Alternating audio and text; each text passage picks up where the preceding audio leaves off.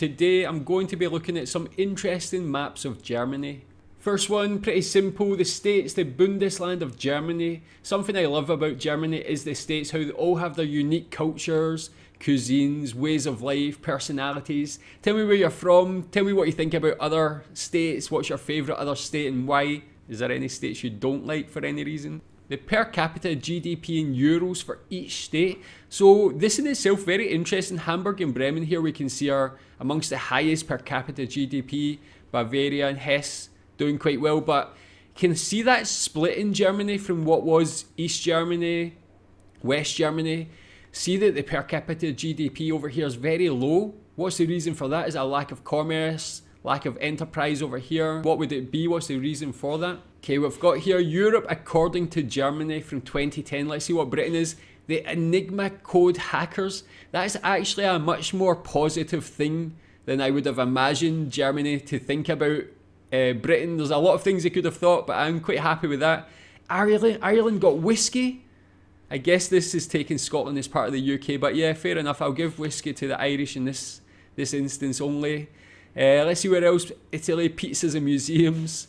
Spain, cheap hotels. Balearic Germany.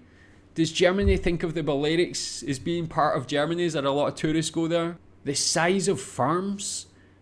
Wow, so actually over here in East Germany, I mean, again, we can see the split. This one has actually got a red line to signify the split, but we can see there's a lot more farming goes on over here. So I never actually knew that. A lot bigger farms down here in Bavaria and that sort of thing. Very little farming goes on, I guess, or just smaller farms. But that's an interesting divide again. Religion in Germany, Protestant, 34.5%, Catholic, 32.2%. Not religious, 29%. Interesting how they're almost equally split. I mean, especially between Protestant and Catholic. But the fact that 30% of Germany is not religious, I actually thought it would be higher than that. Maybe this is an older poll. Tell me if you think the real figure is higher than that. Again, you can see the split in Germany. Not religious. The majority of people over in East Germany, or what was East Germany, are not religious, whereas West Germany are more religious, and also the sort of southern area of Germany is more Catholic, whereas the northern area is more Protestant.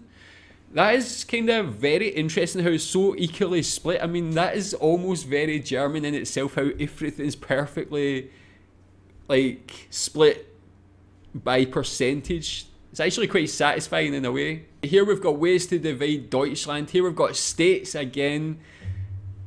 Here, Alabama. So what? Why is there an Alabama in Germany? Is there some sort of comparison between this place here and Alabama? Tell me if that's fair. Mallorca, again, we've got that Spanish island. So is Mallorca basically seen as a German colony? That's quite funny in itself. Okay, what Munich sees. Munich and the rest is peasants. If you're from Munich, is that a fair reflection on your thoughts about the rest of Germany? What America sees is just Bavaria. I've actually heard that before, that people outside Germany, what they think of as stereotypically German is actually very Bavarian culture. Okay, 1945 to 1990, DDR. I thought that was GDR. I guess it's maybe like Deutschland Democratic Republic rather than German. Okay, so DDR. Bananas and Coca-Cola in the West. What does that mean? You have to give me more context about that. Is it maybe things that you could get in the West that you couldn't get in East Germany? Is there other items you couldn't get in East Germany, if that's what it means? Give me more context on that one. I definitely don't know what that means. Most voted for parties in 2019. Liberal Conservatives, well, quite taken over there. Socialist Democrats, a small section over there. Got Nazis in disguise. Is that talking about the AFD? Maybe that's going to be growing over the years. Green politics, legalise it. Okay. What they call this. Okay. I'm not going to look at the thing to see what it is. I'm just going to say that's like a donut, I guess. Got Berliner. Okay, yeah, Berliner. Crepe. Pfannkuchen, Krapfen. So what do you call that? Actually, over here in Malaysia, there's a place that sells Berliners. I get a raspberry Berliner And it's actually better than normal donuts. Okay, here we've got an anglicised Germany. What is this? Hambury? Barlin? It's okay. Nethersex? Where is Nethersex? Sleswig? Yeah, these all sound like little suburbs on the outskirts of London. Very upper class villages in England. Wolfsbury, Brunswick, Frankfurt. Tell me what you think about this. Is this an affront to German language? It's funny when you anglicise German words how they become more posh than anything else. These definitely sound like the sort of places you go in the summer for some strawberries and cream, some Pims. German population density by postal code. So over here is the most dense area. I guess this is over like the Rhineland. Definitely hugely populated there. It's interesting that it's so far away from the east. And it's also very interesting to see the lack of population in the east as well. After reunification, did a lot of people just move over as far to the west as they could if they weren't going to Berlin? What was the cause of the lack of population here? But when you see it actually like this, you can really see how decentralized Germany is. A map indicating the headquarters of private companies in Germany. So I'm not sure if this is just the headquarters or where these companies were founded and created.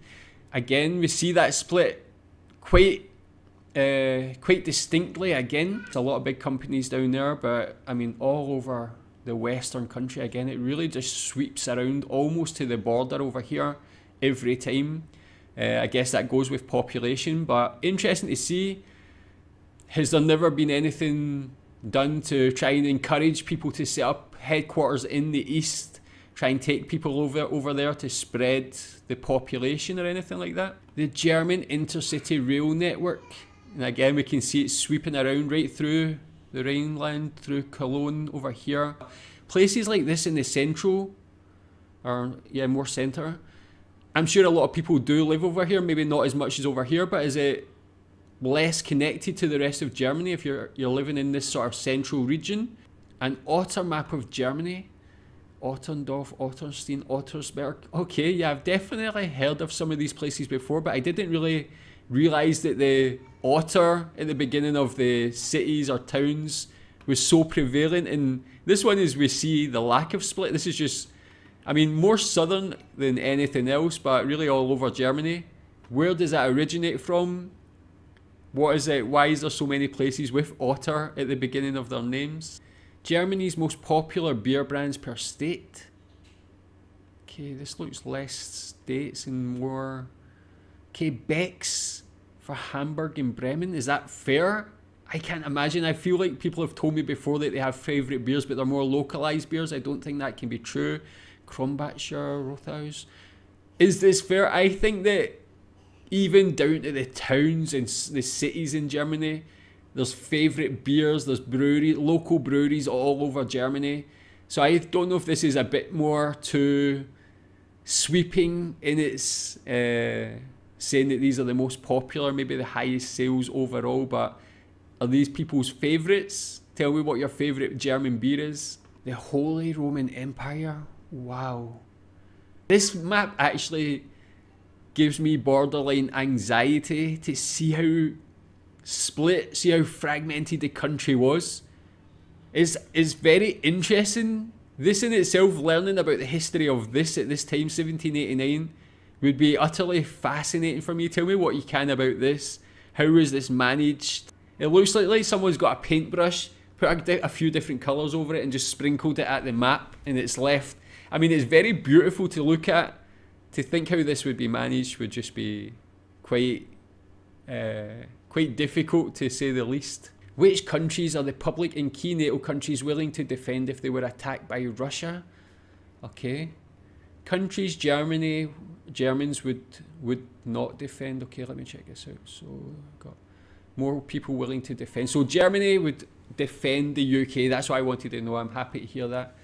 They wouldn't defend the USA. Okay, fair enough. Ukraine, they wouldn't. Okay, when is this actually from? This is YouGov 2019, so this is actually before the sort of second invasion of Ukraine by Russia. Germans are saying at this time they wouldn't defend Ukraine. That's interesting. Tell me what was the thoughts or the thought process at this time in Germany. So those were some interesting maps of Germany. Tell me if you found them interesting yourself. Thanks for watching.